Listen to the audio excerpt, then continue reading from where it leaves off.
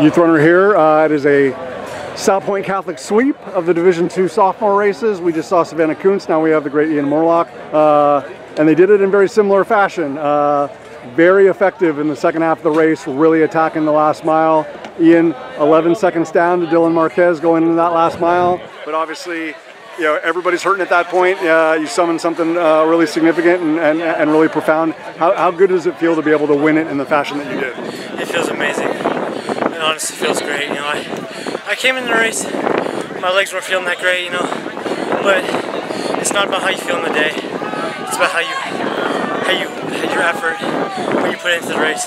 You don't gotta be feeling great to run hard. Yeah, this is an experience to race for place. Obviously, there's going to be plenty of opportunities. Maybe as soon as next Friday night at Desert Twilight, you know, to race for time. But obviously, here it's all about just being gritty, you know, being courageous, being tough. You were all of the above. Just, you know, the fact that it's kind of like a simulation for the Salpointe guys, the Salpointe girls, you know, to really have, you know, that extra gear and that, you know, and that mental toughness in the last mile, because obviously you're going to need that at Cave Creek, you know, later on in the season. So just how reassuring is it? How affirming is it that you were able to do that on September 21st? So hopefully we can see you, do it again in the postseason. Oh, it feels great. Yeah, I'm really happy with how I progressed. At the beginning of the season, I wasn't quite in shape, but I'm really happy I pushed hard and I made it and got first in this race. I'm really happy about that. Most definitely.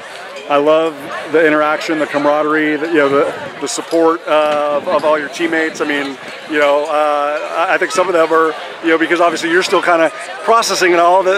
You know, they're so fired up for you. Like, how meaningful is it to be able to have the opportunity, certainly to come here and compete, but just, you know, to take these trips, you know, with the group and just, you know, to really kind of continue to, you know, to form those bonds and that brotherhood. Oh yeah, I love running with other people. You know, running by myself is just not the same. So having that brotherhood, especially at Salpointe here, we have a very big cross country team. I came in on the first day and I was like, oh shoot, we got like 50 people here, let's go. And everyone's passionate about cross country. That really just fuels you, gives you energy, gives you something to run for.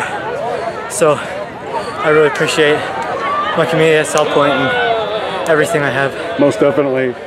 For people that, you know, that aren't aware of the geography of the program, as I am, just the blessing of being able to come down to sea level, right? You know, still having the conditions even like this in the afternoon. You know, we always expect it with a little cloud cover in the morning, but still have a breeze, you know, and it's still manageable conditions. Like, you know that you don't always get days like this in Arizona. Oh yeah, definitely. So you know, I know you're always going to be purposeful and intentional, you know, in your training and in your races, but just to be able to have it kind of line up like this, where, you know, the conditions were also, you're going to be favorable to you know, to really allow you to kind of tap into that strength and that fitness in the last mile. How much of a blessing was that?